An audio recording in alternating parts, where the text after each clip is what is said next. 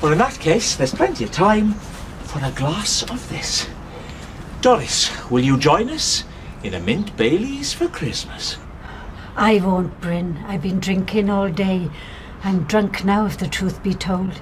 The thing with Scott is, he's a bit of a pothead, he is. He loves his skunk, and he's been trying to get me to have a go. Well, the thing is, I did all that back in the 60's. Bombs, Happy memories, I know.